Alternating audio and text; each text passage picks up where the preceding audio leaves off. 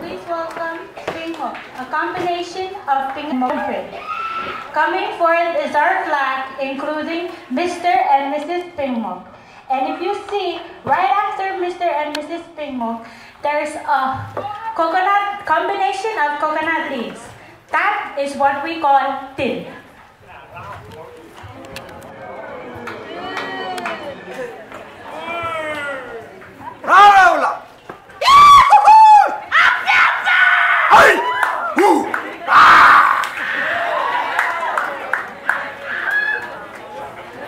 We are Pingelapese students.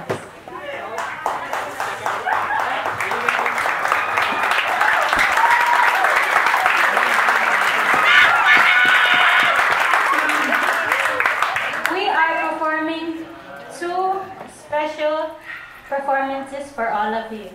The first performance is about math. Math is kneaded breadfruit.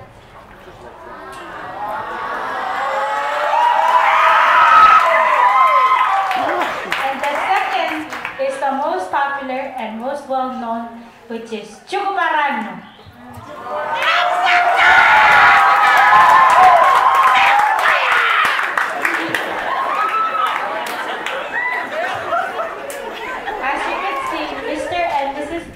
Is the most decorated between all of those students before you. Mr. Pingelapese is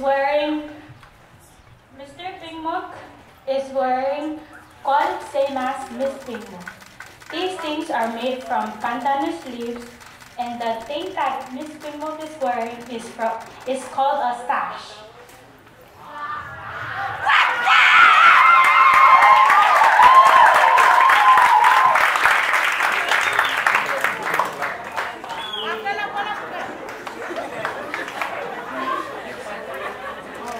For each significant item on their call and kalkal comes with feathers representing their colors, which is orange and pink.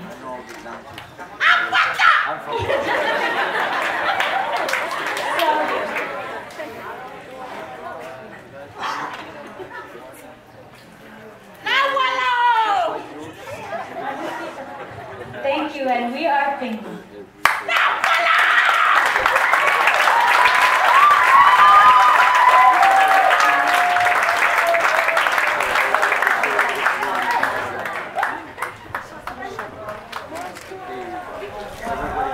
We would like to display something that both of our islands use. As you can see, these are gathered coconut leaves. We use these, we use these for festivals, for funerals, and for many things. Fishing. There you go. So, what happens is that when we kill the pig, we have to remove the fur, something on it. So, we light it up, and then we poke it directly to the fur, so it could be removed. But for Mokilese, they use it for flying fish, for catching flying fish.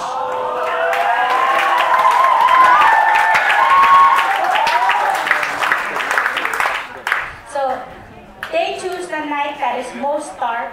As they go out, they would light it up and they could see, they would use nets and they would see that fish were flying around. And that fish is called flying fish in my language. Langan.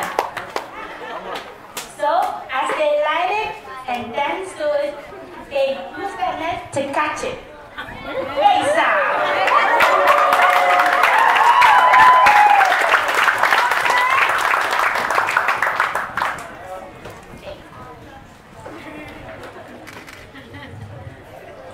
Please forgive me, I'm nervous.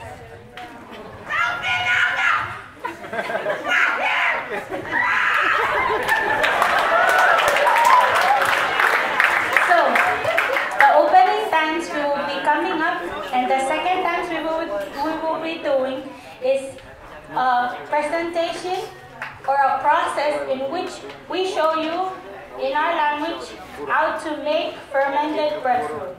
Today, me and my ladies will be taking you through the process of making fermented breadfruit, which is what we call mar in our local language.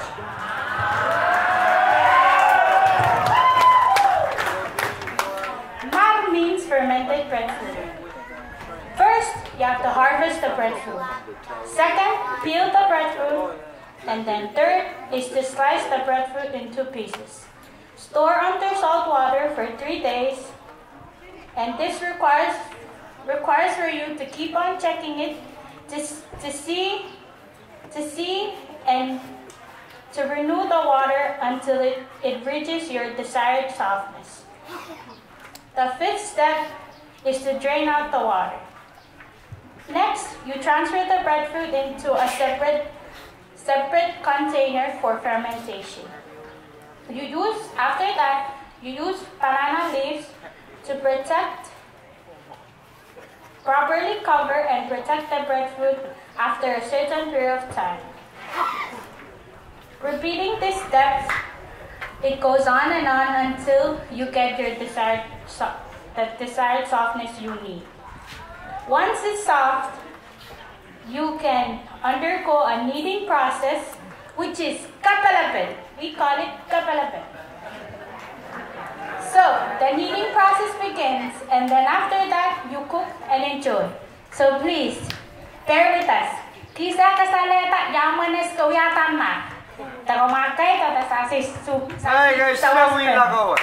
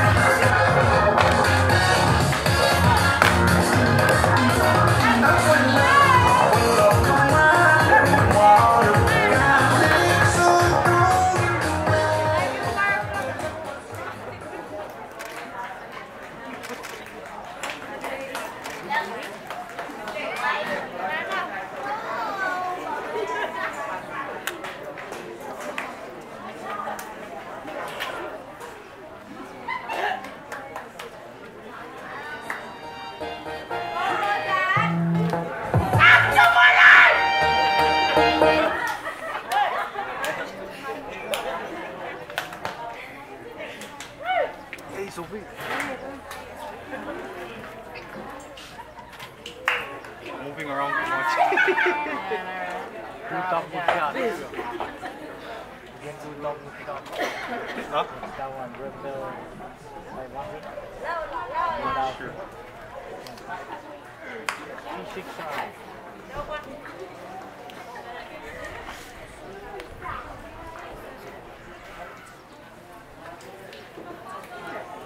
No wala, no wala.